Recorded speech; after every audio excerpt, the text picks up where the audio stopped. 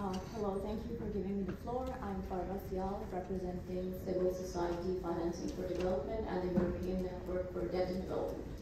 So I'm going to make 2 points. First, learning from history, and second, reality on the ground.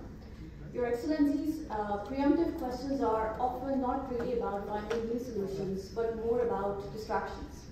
I say this because the way the 3 questions have been framed for this work stream on private finance already assume that high private finance is the primary answer to development challenges in developing countries, that risk and reward to the public and private sector are somehow compatible, and finally, that bankable projects will save developing countries. I'm afraid this prescriptive pill, which developing countries are being sold over and over again, is not based on the development experience of the global north.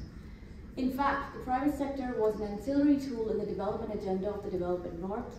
Public banks, investment in public infrastructure, strong welfareism, and a resounding ability to exercise sovereign power helped them secure their national interest. We must look to their history for those answers. Based on the extraordinary efforts of public banks in responding to public needs during the COVID crisis, and here I mean developing countries, we have a very real precedent in what can be achieved if we empower public banks to finance public needs. Finally, on my second point on the reality on the ground, in the current era of monopoly capital, where regulation is no longer a tool of viable progress in the developing north, and this is a dispassionate fact, the answer is not to unleash more private finance in developing south. There is persistent empirical evidence showing that financial transfer from developing countries to developed is taking place year on year. The figure in 2012, if you minus the illicit flows, was 977 billion, and it has quadrupled in the context of the crisis. So this is a very real statistic which is actually admitted in IMF's own evaluation reports.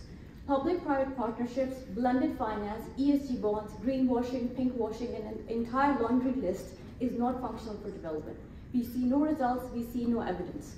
So the cyclicality of never-ending debt service, extortionate surcharges, and conditionality, and more financing continue to lock developing countries in a grand Ponzi scheme. These are not my words, these are from UNCTAD. So in this context, once again, fixating on the financing gap is not going to solve the problem. It's not a gap of capital. No financing gap ever existed for the developed north, and it does not exist for the developed south as it is being framed in the way it is, because almost every dollar in private financing ends up extracting more money from the global south. Thanks a lot.